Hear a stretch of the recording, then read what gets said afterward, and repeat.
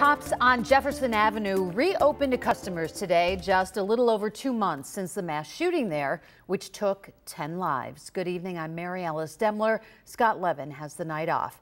Channel 2's Dave McKinley joins us live from right outside the store. Dave?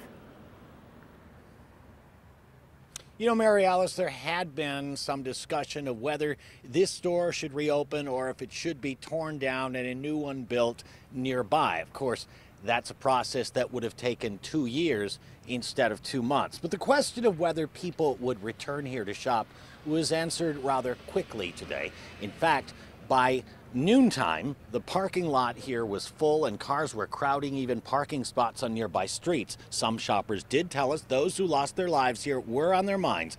And we met someone with another way he says the tribute could be paid to them. Sir, what is your name? My name is Stephen Summers. Most people call me Tony S. And we met near the Tops along Jefferson Avenue, a name for a street with which he's had issue. This street was named after a slave owner. And last year they were considering changing the name of it, but they decided not to. But now we have a reason to change the name.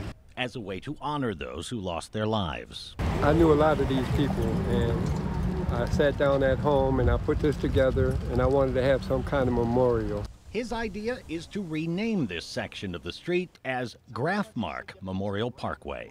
Graffmark is the initial of each person that was murdered at Tops.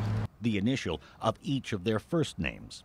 And I put them together and I came up with Graffmark. He plans to approach the Common Council with his idea, which he hopes it will adopt. Yes, I would love it. Okay. You know, I've looked it up, what the process is of getting signatures and all of that kind of stuff, and I determined that I would come down here and try to get in contact with maybe Mingo or the mayor and see what can be done about this.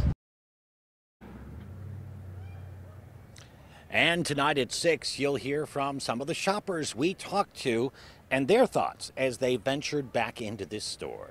Reporting live from Jefferson Avenue Tops, Dave McKinley, Channel 2 News.